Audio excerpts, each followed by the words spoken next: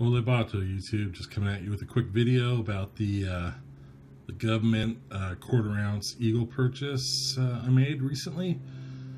I believe it was Lady Liberty Stacker that had the video telling everybody about this, and you can get quarter ounce eagles essentially at spot from the day in which the offer was made. So that was a pretty cool deal.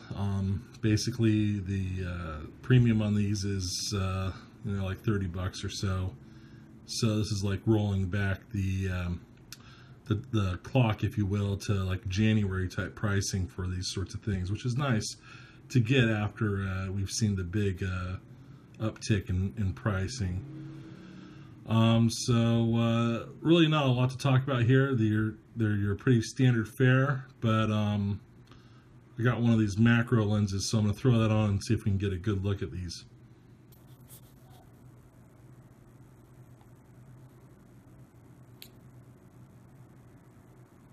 All right, looks like the macro lens is really working well. I can't believe how close I'm able to get to this. In fact, it's almost too close, because if I go out any further, it loses focus. But here we have the front side one, and these were supposed to be random year, but they both turned out to be 2016s. They came in these little plastic cases, and they seem to look like they're in reasonably good shape. I won't go so far as to say they're absolutely flawless, but they do look good.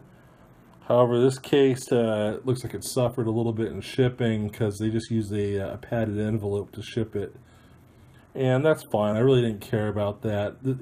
As far as I'm concerned, the plastic here has done its job protecting the coin inside. But it is kind of a nice presentation for it, and I do like that. But that's the front of one. Here, let's go over to the other.